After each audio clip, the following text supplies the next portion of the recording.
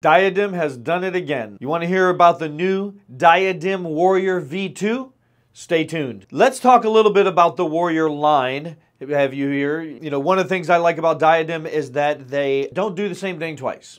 Okay, they take technology and they innovate off of that, and they take what they've learned and then they apply it to the next model. One of the things I truly appreciate about companies like this is that they're innovative.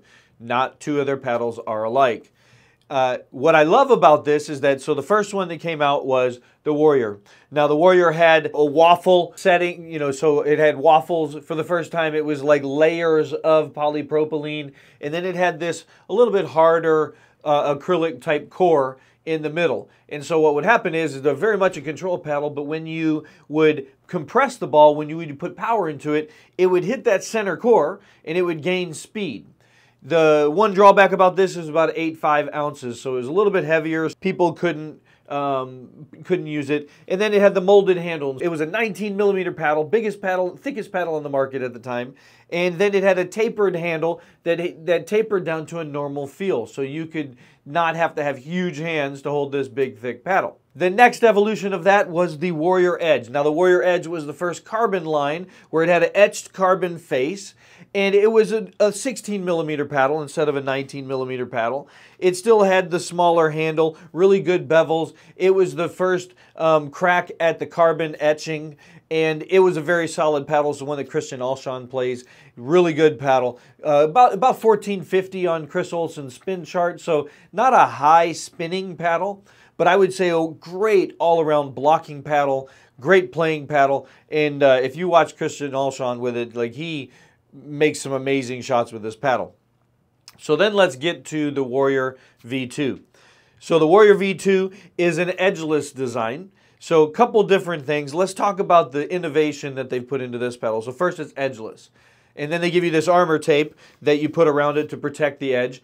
And the edge is done with this liquid carbon fiber. So first thing new to this is a liquid carbon fiber edge that gives it a lot more support. And this thing is a molded frame. So this is a molded frame in here with the same waffle method that they used on all of the Warrior lines here. This has the 3 layers of the XL core with a middle core that is a little bit stiffer.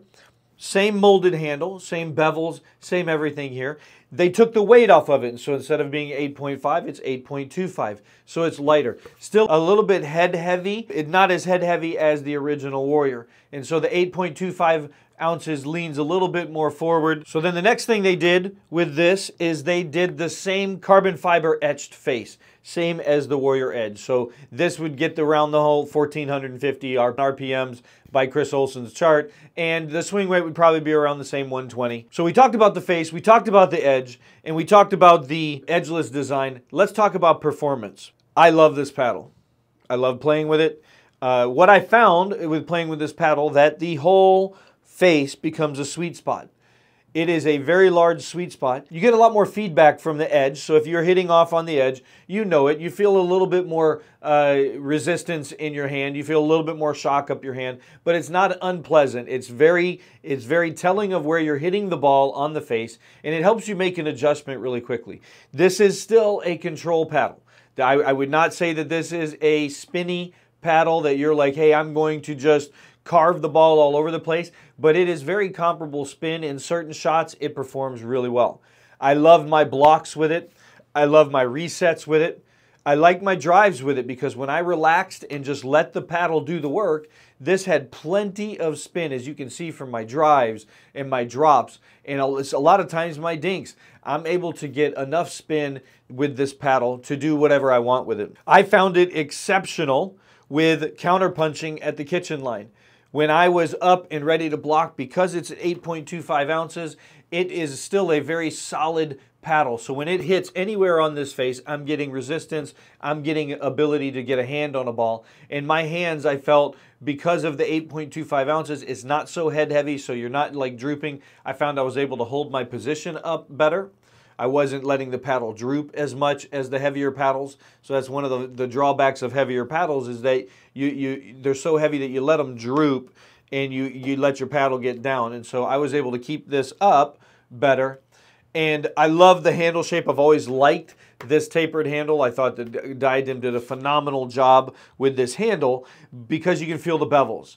And so for those that are changing grip, like I'm really working on changing from an Eastern grip where my knuckle's on this bevel here, the top bevel, on bevel 3.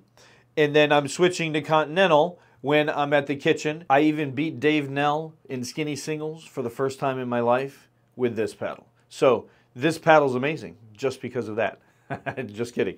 It is a good performing paddle. I found that I really like it. It is going to be in the regular rotation in my bag. It also looks really nice. I like the sharp yellow. It's kind of different. And I like the, overall, I like the balance of the paddle.